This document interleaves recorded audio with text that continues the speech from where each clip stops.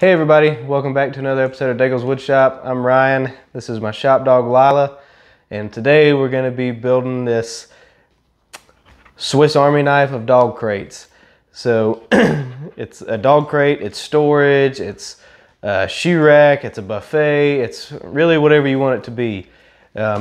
She did have just a metal crate that sat over in the corner. My wife hated it. Our anniversary was coming up, so I decided to kill about 6 birds with 1 stone and build this. So stick around, let's see how I made it. So this is what this area of the kitchen used to look like. It was just a small table and benches and a very small shoe rack that realistically only held about 3 pairs of shoes. I started off in SketchUp to get a design so that the boss lady would approve it, and then I could get to work.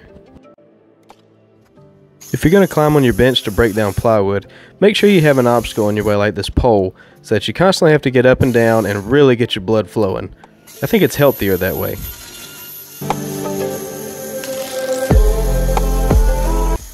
Now, I hear a lot of people complain about pocket holes, but they were good enough for this application, and I made sure to space them out close enough where I'm not worried about this thing coming apart. Now, if I were to do this again, I would use actual joinery methods, such as dados or rabbets, because you'll see in a minute that I struggle pretty heavily trying to get this thing together with me just being a one-man shop, and I think having the groove of a rabbet or a dado would help me to get everything aligned much easier.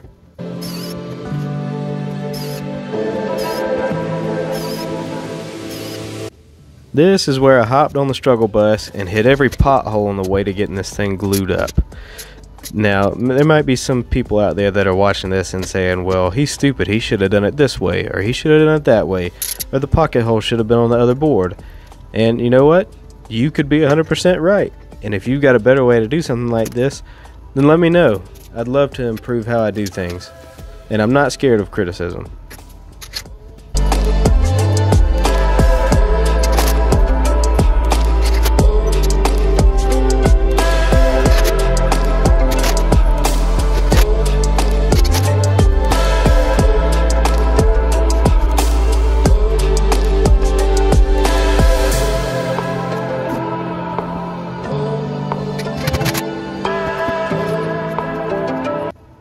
I kept a couple squares handy to keep things, well, square.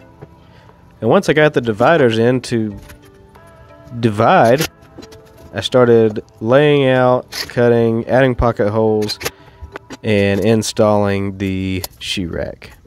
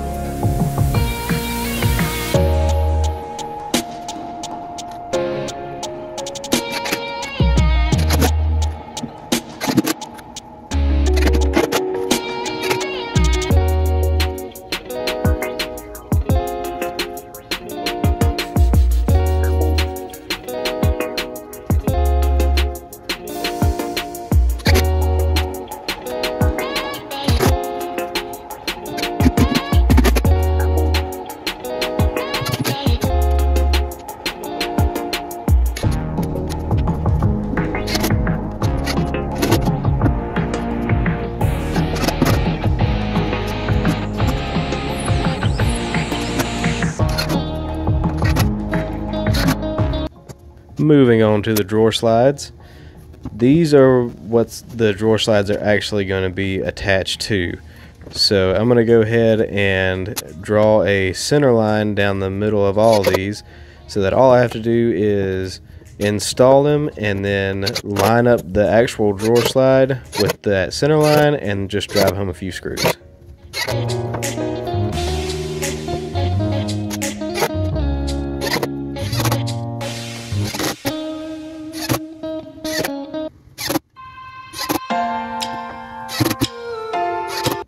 Here's where that center line comes in handy. All I have to do is hold up the drawer slide, use an awl to make a mark, and then I can drive home the screws.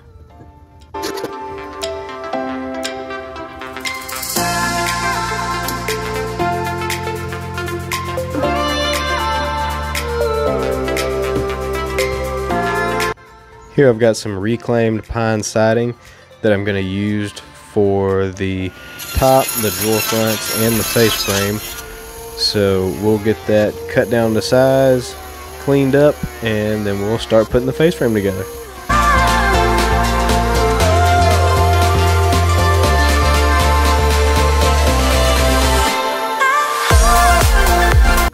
Now that I've got some usable lumber, I'll take some measurements and I'll start breaking down these pieces, and then I'll break out the almighty pocket hole jig and we'll start assembly on the face frame.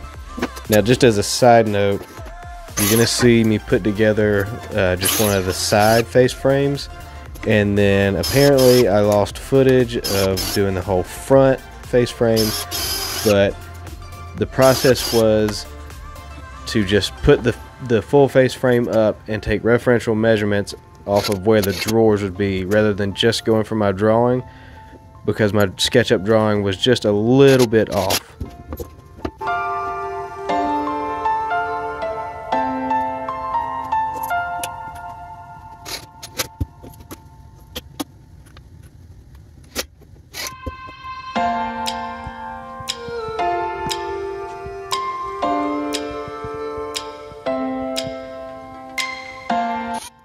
I designed this as kind of a shaker style piece. So here I'm just going to take out the inside pocket hole screws and then take a rabbiting bit and cut a rabbet on the back side of this side panel, and then I will cut a piece of 1/4 inch plywood to fill that space. I know that's not really how the shakers would have made it. I kind of cheated and I'm okay with that.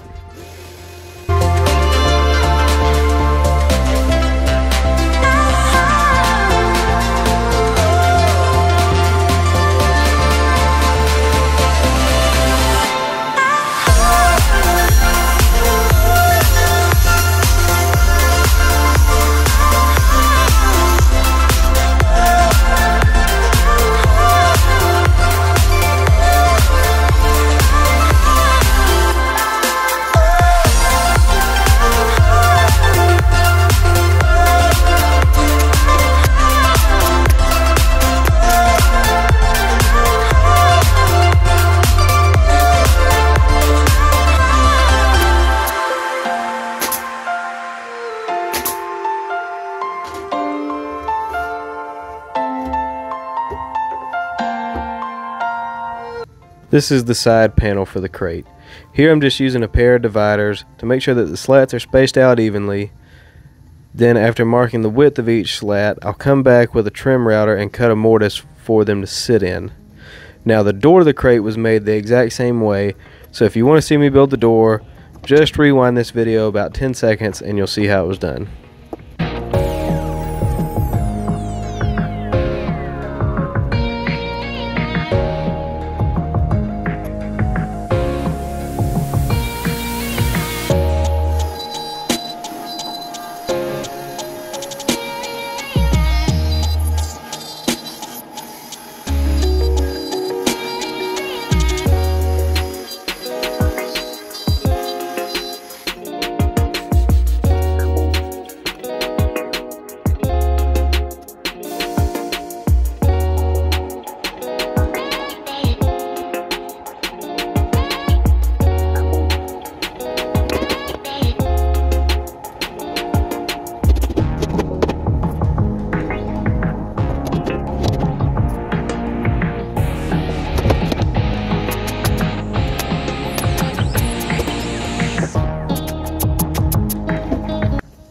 The next few minutes are just a montage of me painting and putting the face frame on the cabinet, so I'll shut up for a little bit and just let you watch me work.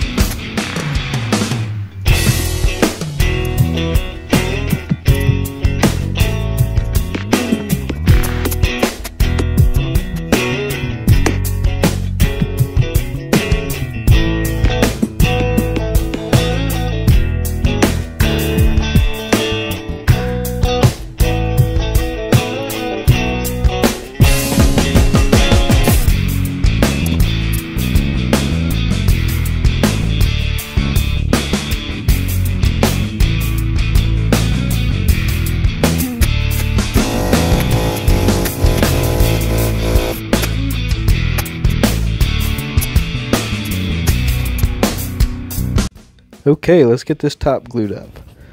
Now I had to be kind of strategic here in picking out the boards because, like I said, this is just old pine siding and there was a lot of bee holes. Yeah, can't say that without laughing. From the carpenter bees. And when I was taking this siding off, I'm not kidding you, when I would go to pry a board, the whole shed would vibrate. There were so many bees. Just want to take a second here to see if you can hear how many bees, that almost got me, how many bees are in this thing. So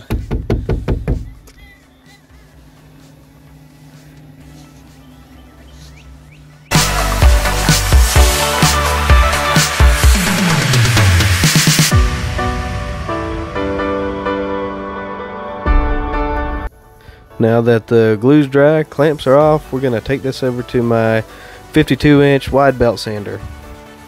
I'm just kidding, I wish I had one of those. Instead, we're going to use the pencil trick. So if you've never seen this, it's just striking a bunch of lines across the surface and then coming back with a sander and just sanding until the lines are gone.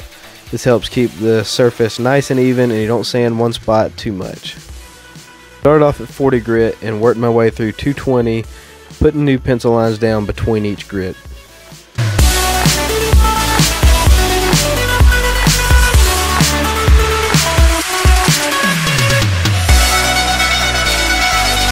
So this is the drawer front for the large drawer in the middle of the cabinet, and I had to come back through with some epoxy to fill some of the some of the bee holes again.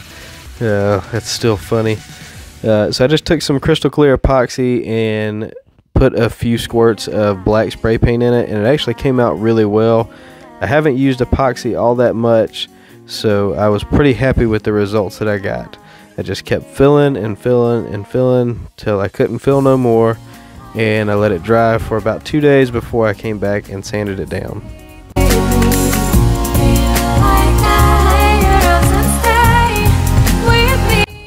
Okay, welcome to the gun show apparently. Let's get some stain on this. I used the red mahogany stain from Minwax, and I used a pre-stain conditioner beforehand, and it came out really nice, really even.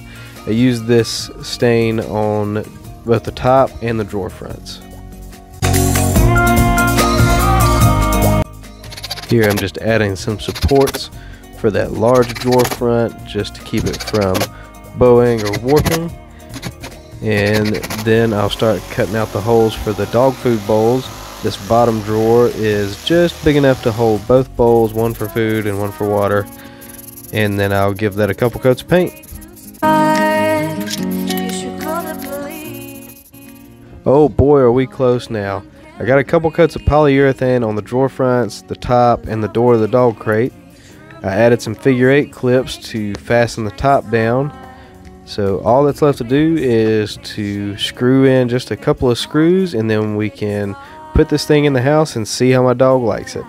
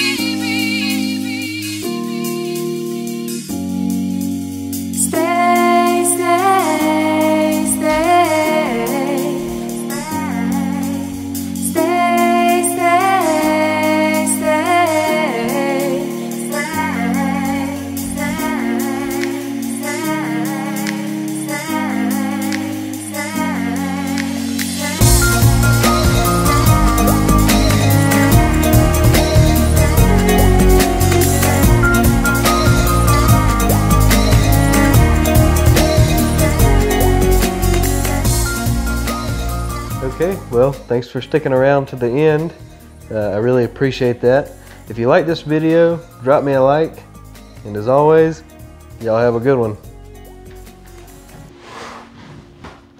Oh, too fat for this.